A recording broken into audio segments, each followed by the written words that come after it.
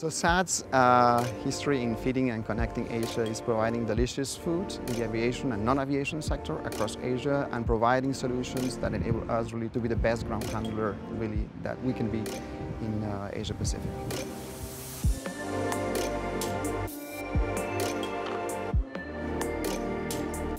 So we started our journey of transformation through an innovation culture back in 2017.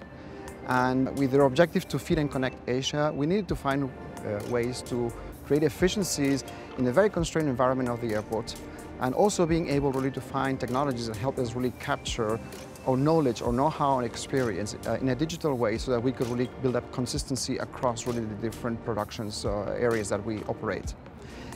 At that moment in this discussion with our business operations, how we came really with contact with Dassault Systèmes, and started to really understand the capabilities that digital twin would offer for our specific environment in airline catering.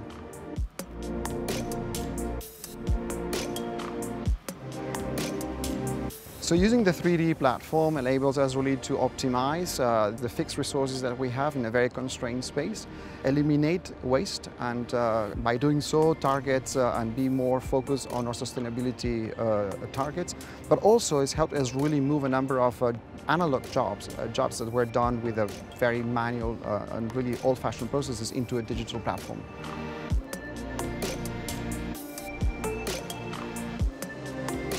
When we're looking at sustainability as a company, it's a very important chapter for our strategy, and definitely there's different elements in sustainability. It's like optimum use of resources, avoiding waste is very important, particularly in food production. Not only because, of course, it drives cost, but also because we are using unnecessarily really materials and goods that we should be responsible for. Second, we're really very focused on helping redesign jobs for the future and giving our labor force the capabilities through technology that enables them really to have a sustainable job for the future. And of course, finally, we're looking into how all of those efficiencies really result in bottom line savings for a company by having more efficient processes and having more efficient ways of working.